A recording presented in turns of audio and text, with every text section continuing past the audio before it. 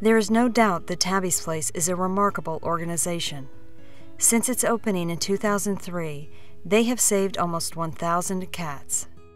800 of these have been adopted out, and 20 to 25% of those have had special needs. These have included cats that are blind, missing limbs, or that are FIV positive. Tabby's Place acts as a wonderful microcosm for illustrating the support structure that exists between humans and cats. On one hand, cats, which in many cases would be deemed unsalvageable, are given a chance. The Tabby's Place philosophy is that we do not euthanize cats based on medical problems.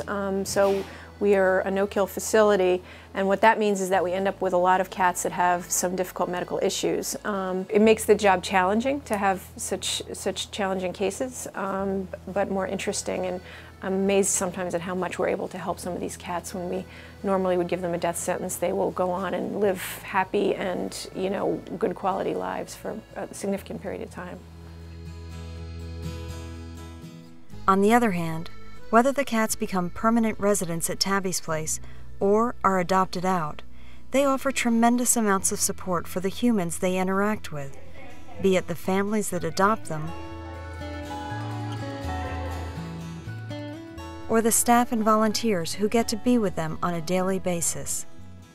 Despite all the hardships of their past and lifelong limitations, these cats still offer all those things we as cat lovers just can't seem to get enough of.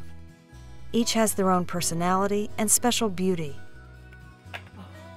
They can make you laugh, cry, drive you absolutely nuts, or cheer you up on a day that isn't going so well.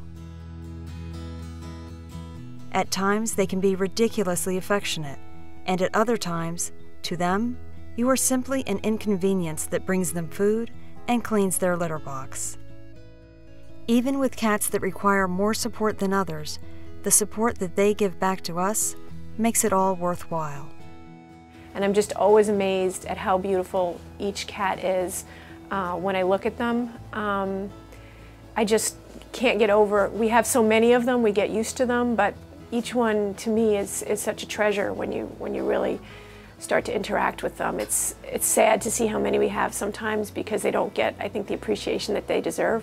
But I always think that if cats, if there was only 1 or 2 cats in the world, we would worship them the way the Egyptians did, because they're just such beautiful creatures.